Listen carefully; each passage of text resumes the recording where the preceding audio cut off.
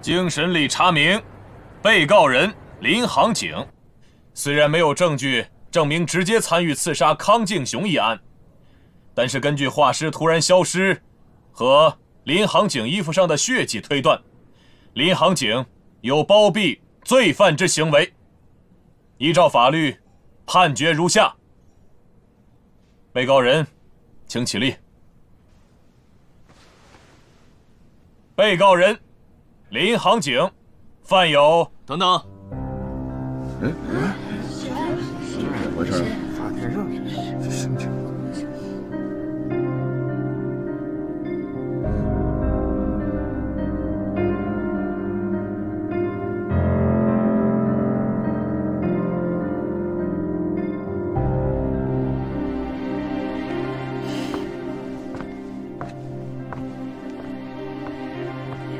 三少，三少干嘛呀？不知道，看，萧三少，您这是？法官大人，我今天来是为了林杭景林小姐做担保的。啊？做担保？三少要做，我就说嘛，那怎么做担保？不知道萧三少凭什么为林杭景做担保啊？就凭她是我的未婚妻。未婚妻？什么未婚妻？三哥在说什么？什么时候的事？未婚妻？这事你知道吗？不知道。三少。肃静。哟，哎呀，这事儿之前怎么没听司令和三少说起过呀？家父与林小姐的父亲是多年的挚友，所以就在我们儿时为我们定下了娃娃亲。认识，说对的呀，哎，难怪朱大姐问你做娃娃亲，这何愧惧马长？并且我们打算在1个月内完婚。1个月内？疯了吧？你坐下。太快了！肃静。被告人林杭景，以上关于你与萧三少关系的描述是否属实？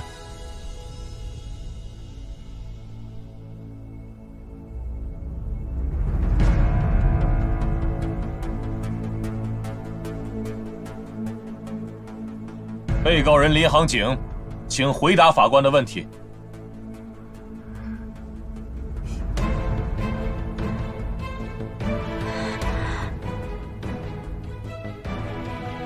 快说呀！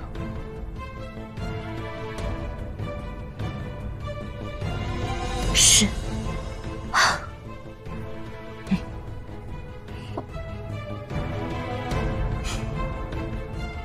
法官大人，我萧北辰愿意以我自己的人格，以及影军第1军军团长的身份，来为我的未婚妻做担保。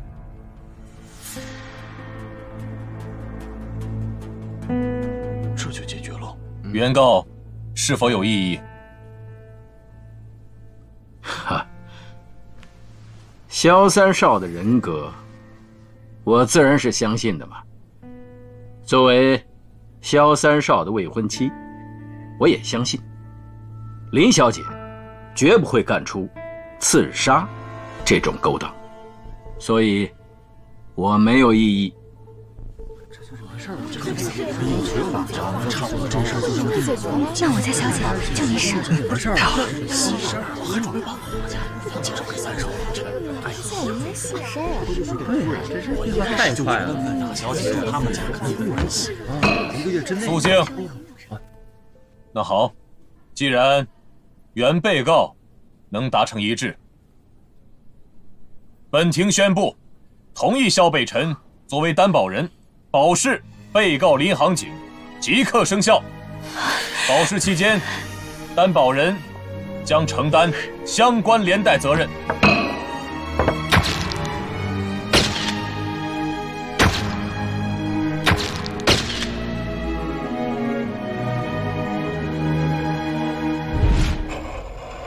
萧三少今天上门来找我，莫非也是为了林小姐？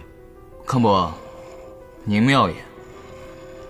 我今日来，就是为了林杭景，而且我还打算在这一杯酒之后，跟您开始合作。此话怎讲？我呢，得救杭景，我也不得不救他，而且我打算给他做个担保。哟，这我倒是好奇了，你凭什么为他担保啊？凭她是我的未婚妻。不瞒您说，这都是打小父辈们定的娃娃亲，没多少人知道。哦，但我呢，也知道，您此次前来北新，到底为的是什么？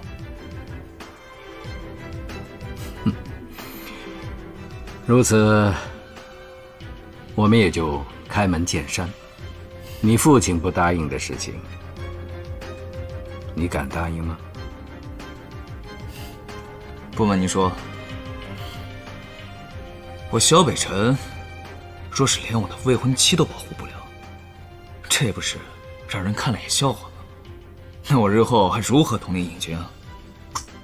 好，只要你能够让我的货顺利地通过你的关口，那么林小姐就绝对会安然无恙地回到你身边。好，不过不知你是否愿意在法庭之上当着众人的面澄清你们的关系？康伯这是不信我。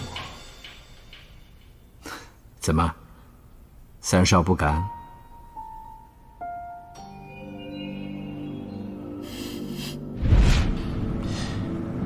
司令，在法庭上这出戏唱的可真够累的。没想到这萧北辰配合的还不错。你让萧北辰当众承认林杭景是他的未婚妻，他的话能信吗？真真假假重要吗？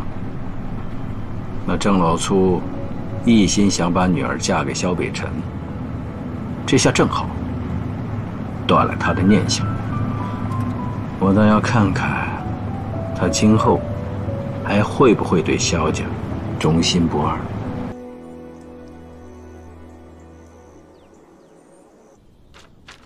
司令，我总觉得不太对劲。你说咱们没有答应康敬雄的要求，他怎么这么轻易就把杭景小姐给放了？司令，司令，老郑，怎么了？司令啊，老三在法庭上说，林杭景是他的未婚妻，而且还有了婚约。这什么时候的事儿啊？我怎么不知道啊？我也不知道他在法庭上怎么会说出这么一句话来。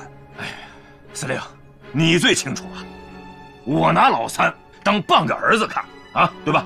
在凤琪心里，他只有老三呐。那你说，你稍安勿躁啊！我琢磨着，很有可能是老三当时想出的那么一个权宜之计，也是为了保杭景这丫头的周全。哦，那但愿如此吧。不，我这心……哎，等老三回来，我一定当面问清楚此事，好吧？好。哎，司令，那我刚才太莽撞，你别往心里去啊。哎，行了，我还不知道你啊。凤琪是你的掌上明珠啊，我也是个做父亲的，理解啊，理解。司令，哎，司令，出事了。怎么了？三少把日本人的一批鸦片给放行了。什么？我得到消息，马上派人去追了。可是什么？可是不知道怎么搞的，这个消息晚上报了2个钟头，现在这批货已经出了咱们的辖区，我们无权阻拦了。这老三怎么能干这种事儿呢？简直混蛋！跪下！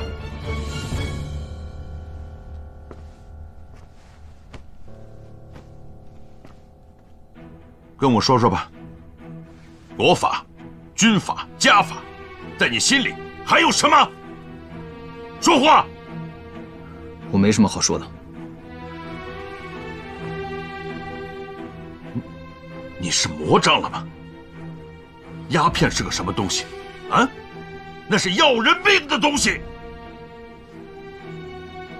多少人啊，因为他妻离子散、家破人亡，活得人不像人、鬼不像鬼的。我萧海山，戎马半生，自认为没有越过任何界限。这下可好啊，让自己的儿子给破了戒了。你这么做，你让人家怎么看我们萧家？啊，我们萧家就是一个不仁不义呀！